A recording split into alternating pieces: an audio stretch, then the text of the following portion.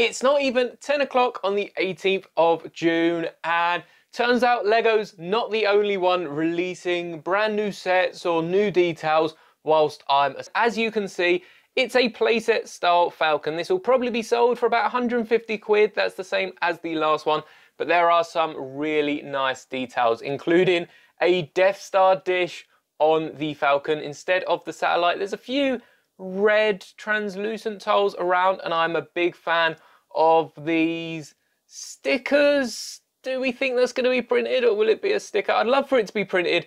I just think that's going to end up being a sticker. It has been on all the Falcons so far, same with that top middle bit by the turret.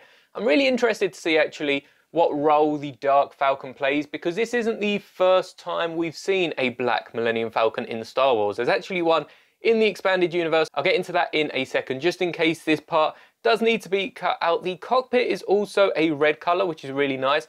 You see Rey in the cockpit, and we do have a look at the 6 minifigures here. We've got Rey from Rise of Skywalker. We've got Darth Jar Jar from All Our Nightmares. We also have a Darth Dev. Is that meant to be like a developer or something? But they look like a Inquisitor. They're more of an Inquisitor minifigure than a Darth Vader, for instance. We've also got this C-3PO with the red eyes and the black arms. It looks like it's been named Bounty Hunter C-3PO. I'm not quite sure what the deal is with the black arm. I went back and watched Rise of Skywalker. He is fully gold beside the red eyes, so I'll definitely have to add the head onto another one of my minifigures. Thank you, Windows, for the security update. We also have the Star Wars Star Wars Infinity's Darth Vader in the white suit. A really, really cool character, and again, that's from the expanded universe.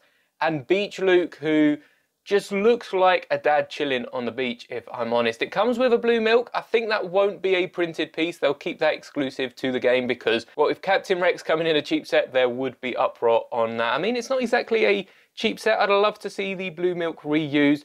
But the really interesting thing about Luke Skywalker, let's see if we can blow up this image. Make it bigger. I probably should have done this in the first place to get a look at the characters, but you notice that necklace / pendant around Luke's neck? That looks to be the one that Anakin makes, handcrafts, and gives to Padme in The Phantom Menace, which would be a really, really nice touch. As for the rest of his outfit, I'm not really too sure. Vader's torso, I hope, is a different print to the Return of the Jedi one, because that could foreshadow a new Vader coming very soon, and hopefully it's not exclusive to this. Obviously it's printed on the white torso and arms, and we still do have arm printing for near enough all of these characters. Luke doesn't, because he's got no sleeves. Vader does. C-3PO does have arm printing on that black arm. Darth Dev does also have arm printing. Darth Jar Jar not only has one of these balls from the Phantom Menace, but also a double-bladed lightsaber and some arm printing, I'm pretty sure. I'm not sure about Darth Rey. She might not have arm printing, but she does have Gollum's eyes. She doesn't have the Sith eyes. She just has the white eyes, sort of like the appearance in Rise of Skywalker. So that does line up, and I'm a big fan of the saber that they've used with both the blades coming up. If only that could switch to a double-bladed saber. Now, as I said, I'm not sure if I'll have to cut that at any point, because Lego haven't officially released it. So if you've cut straight to this, I am sorry. Hopefully Lego announce the images soon and I can review them again on the channel. But Darth Rey is looking straight out of Rise of Skywalker, which is really, really good. C-3PO, again, not quite sure with the black arm. Almost didn't recognize him, but that head is going to be a piece that loads of people will be wanting for their Sith-speaking C-3PO. I'm sure I definitely will be picking it up and adding it to my minifigure collection, especially because the sequels is quite sparse. I haven't really picked up many figures. I know there were a lot available, but we didn't tend to get a load of different minifigures in the sets. I know I have a load of Finn in his jacket, and there's quite a few other minifigures that I have duplicates of. So I would love to be able to pick this up. Dark Dev, again, he looks more like an Inquisitor. So if he does come in one of the cheaper sets, I'm not sure if Lego will be reusing minifigures for this, because I suppose they'll want to be getting all the minifigures out that they can. But if we do get Dark Dev in another set, I'll definitely be using his parts for a custom Inquisitor. And Darth Vader from Infinities. We're finally getting a Lego version I have been so tempted to pick up one of the Black Series ones, and I've definitely got to get my hands on the Lego one. I absolutely love the white Vader suit. It's contrasting the black suit so well, and I think for the storyline, if you aren't aware, it is actually from an expanded universe run of comics called Star Wars Infinities. It's basically an original Star Wars What If. It's a really, really cool storyline. But not only that, I also spoke earlier about the Black Falcon not being the first time it shows up. I think it was during the Yuuzhan Vong War that Han painted the Falcon, and I won't give any spoilers to why that is, or at least won't try to spoil it, because to be honest, it has been ages since I've picked up a book from the original sequel trilogy era. But it's really nice to be getting that for fans of that region. I'm pretty sure Lego know what they're doing here by giving us a Dark Falcon.